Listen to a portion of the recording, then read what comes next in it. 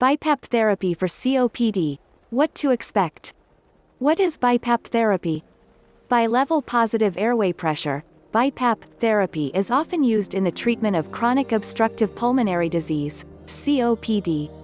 COPD is an umbrella term for lung and respiratory diseases that make breathing difficult. Initially, the therapy was only available as an inpatient treatment within hospitals. Now, it can be done at home. Modern BiPAP machines are tabletop devices fitted with tubing and a mask. You simply put the mask over your nose and/or mouth to receive 2 levels of pressurized air. One pressure level is delivered when you inhale, and a lower pressure is delivered when you exhale. BiPAP machines often feature a smart breath timer that adapts to your respiratory patterns. It automatically resets the level of pressurized air when needed to help keep your breathing level on target. This therapy is a type of non-invasive ventilation, NIV. That's because BiPAP therapy doesn't require a surgical procedure, such as intubation or tracheotomy. Keep watching to learn how this therapy helps manage COPD and how it compares to other treatment options. How does BiPAP help with COPD? If you have COPD, your breathing is likely labored. Shortness of breath and wheezing are common symptoms of COPD, and these symptoms can worsen as the condition progresses. BiPAP therapy targets these dysfunctional breathing patterns. By having a custom air pressure for when you inhale and a second custom air pressure when you exhale, the machine is able to provide relief to your overworked lungs and chest wall muscles. This therapy was originally used to treat sleep apnea, and for good reason. When you're sleeping, your body relies on your central nervous system to lead the breathing process. If you're resting in a reclined position, you experience more resistance when breathing. Depending on your individual needs, BiPAP therapy can take place when you're awake or asleep. Daytime use can limit social interactions, among other things, but may be necessary in certain situations.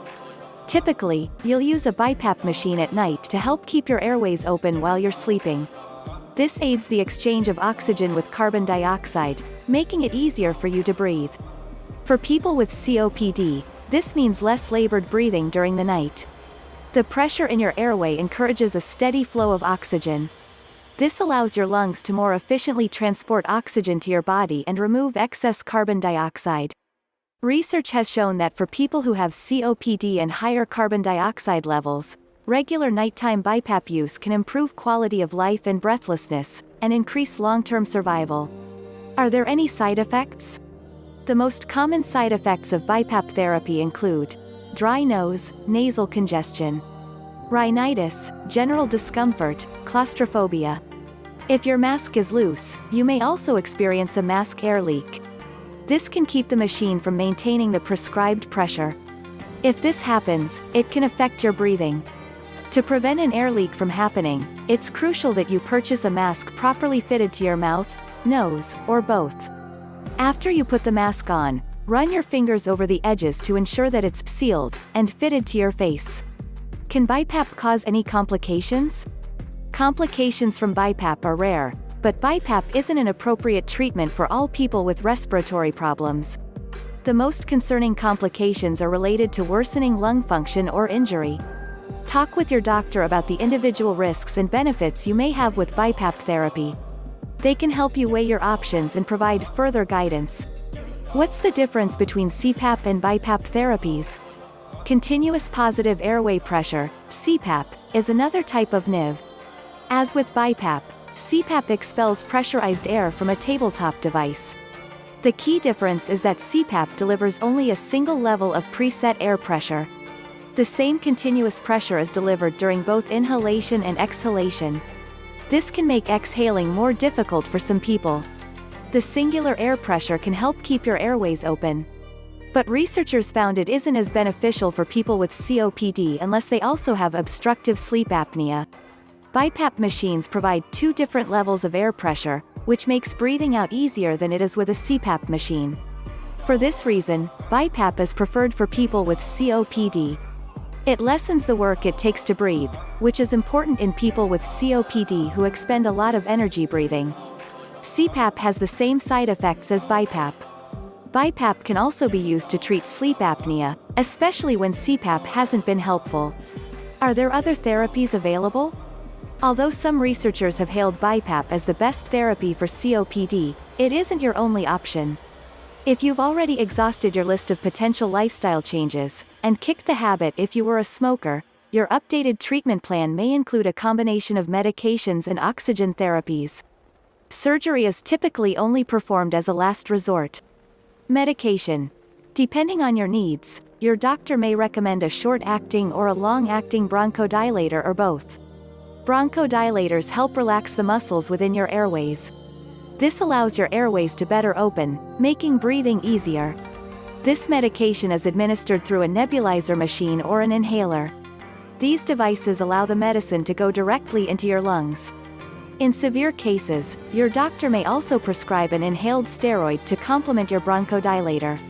Steroids can help reduce inflammation in your airways. Oxygen therapy. Similar to BiPAP therapy, oxygen therapy often delivers oxygen to your lungs through a face mask. Oxygen may also be administered through tubes resting in your nose or a tube placed in your windpipe.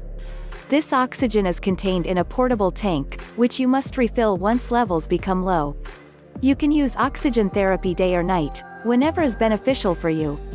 Unlike with BiPAP therapy, oxygen therapy only delivers a set level of oxygen. Oxygen from an oxygen tank isn't customized to your individual needs, there isn't any pressure applied to your airways, and the machine can't adapt to your particular breathing patterns. Surgery. If you have severe symptoms and aren't responding well to other therapies, your doctor may recommend surgery. This is usually a last resort. Depending on your individual needs, your doctor may recommend bulectomy to remove bulli, which form over damaged air sacs, from the lungs. Lung volume reduction to remove damaged lung tissue, lung transplant. Which therapy is right for you? Work with your doctor to figure out the best treatment plan for you. Your individual symptoms will help your doctor decide on therapies and make personalized recommendations. Many people with COPD often find that sleeping is uncomfortable.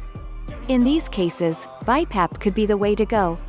Your doctor may also recommend a combination of medication and oxygen therapies. When exploring your options, ask your doctor, what is the best therapy for me? Are there any alternatives? Will I need to use this daily, periodically? Is it a temporary or permanent solution? What kinds of lifestyle changes can I make to improve my symptoms? Will insurance or Medicare cover this? Ultimately, the therapy you choose will depend on the effect that your lung function has on you and what methods will best get the air you need to your lungs.